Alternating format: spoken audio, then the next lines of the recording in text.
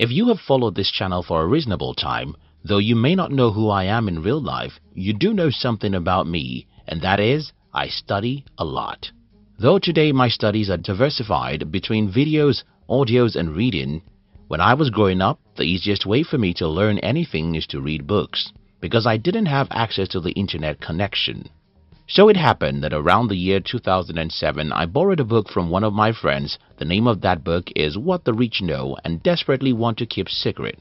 Brain Sher in this book taught me a whole lot of simple things about how to build a successful business. But one of those lessons stood out and changed the way I see business forever. In this video, I am going to be sharing with you that very secret that I learned from Brain Sher, and I hope it will change your life the way it changed mine. The man in green clothes. Imagine a stadium of 50,000 people. Everybody in the stadium wears red clothes. But you were given a task, and that task is go into the stadium and make sure the camera notices you above everyone else. Now, let's imagine the scenario from another perspective. 3 individuals are to go into that stadium and they were given the same assignment. Get to the stadium and get noticed above everyone. Then 2 of these people think to themselves, if everyone wears red cloths and we want to be noticed, can we simply go to some cloth makers and ask them to make us more reddish clothes? They both thought that's a great idea, and they did just that. The third guy thought to himself, if everyone wears red, what color can I wear to make me the most visible person in the stadium? He got an idea. There's nothing more attractive in an environment than the contrast of the domineering color of the environment. Since everyone wears red, wearing green should do the magic for me, and that is it. The third guy wears green and he became the most visible person in the entire stadium. This analogy is simple to understand, but not when people are starting businesses. When people are starting businesses, oftentimes they are like those 2 individuals who wear more reddish clothes. I'll confess to you, I was like that too, until 2007 when I learned the secret of the green clothes from Brain Sher. Some people call it unique selling proposition, while Brain Sher calls it unique selling promise. It simply means that you can't become successful as an entrepreneur by wearing more reddish clothes. You can't become successful by trying to outdo everyone. You can't become successful by competing. You can only become successful by creating. I'll explain how the mind works. By now you have understood that an entrepreneur, what you're trying to get is the attention of the people, a whole lot of people. You're like that guy who's going to a stadium filled with 50,000 people and needs the attention of as many people as possible. Then, let's think for a moment about how our mind works. Try to look around and see things that caught your attention. What are they? Are they the things that are better or things that are different? The answer is simple. While we may love better things, we always devote our attention to things that are different. What the buyer is thinking. Whenever people want to buy something, the question that comes to their minds is, where should I buy it and why? In other words, every business must answer this question. Why should people buy from you? If I can get what you're selling from another person, why should I come to you? If you can't answer this question in one single statement, you don't have a business yet. If 10 other people sell what you sell, why should I buy from you? You have to understand that I am selfish, and as a customer, I don't care about your business. What I care about is my comfort. If that is the case, why should I buy from you? Then why is the difference? How are you different from other people who are doing the business you are doing? The war of price. Whenever you ask people to tell you why they expect customers to come to them rather than their competitors, the usual answer is, we sell at cheaper prices. One other thing I learned from Brain Sher is never compete with price except your Rockefeller. I'll explain this. You see, when Rockefeller had become a billionaire, his next goal was to dominate the oil industry, and to do that, he often sells at losing to send his competitors away from the market. When he sells at a ridiculously low price that his competitors can never match, their businesses failed and he took over the entire market. This way, he could then make all the money he has lost back.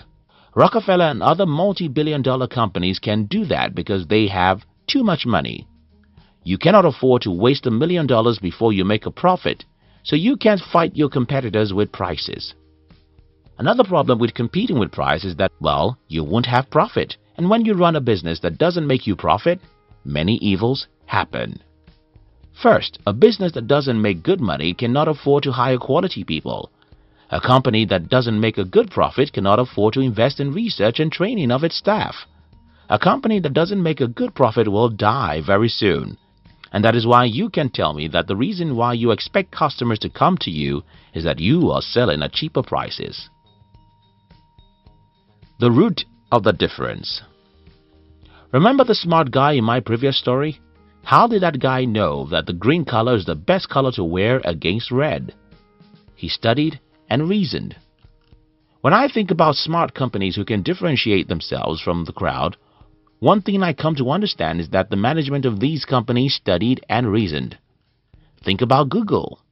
Before Google, there were different search engines, but they were mostly clumsy and boring.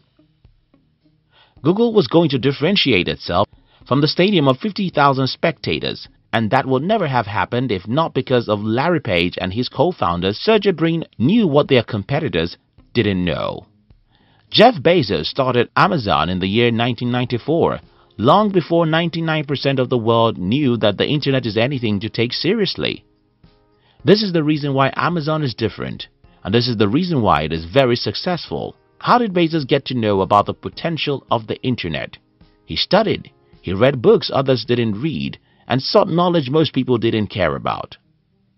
Bill Gates discovered the idea that led him to build Microsoft from a magazine his friend brought to him, and Steve Jobs wouldn't have been anything if not because he read what most people don't. It's very simple. If I can study what you don't, I will know what you don't, and if I know what you don't about business, I can do things you cannot do, and this will make me different from you, and that's the secret of any business success. When better becomes different. So far in this video, I've spoken against better and in favor of difference. Now I want you to get me right. While being different from everyone else is the fastest way to build a successful business, being better can sometimes mean being different. Think about Facebook. There have been social media before 2004, but when Zuckerberg started the Facebook, he did a better job of keeping people on his platform than every other social media site. Because this platform is extremely better, the better became the difference, and Facebook won the market. The lesson here is that your better can sometimes become a difference if it is far superior to that of the competitor. But again, this has to do with a lot of learning, because if you don't know what nobody else knows about your market, product, or people, you can't be superior to your competitors enough to win the market. Whether you set out to be different or your better is so great that it becomes the difference, the key is to be different. Why should I buy from you if I can buy what you sell from someone else? How are you different from the other 50 people in the stadium? How are you different from your competitors? If you're not different, you've got no business and you can't make good money as an entrepreneur. Thank you for watching our videos. We'd like to give you another interesting video for you to enjoy next. But before then, our team will be very happy if you can like this video and share it with your friends on social media. If you're new here, don't forget to subscribe so that you won't miss other interesting videos like this. Look at your screen now to see 2 other videos we handpicked for you to enjoy next. We love you.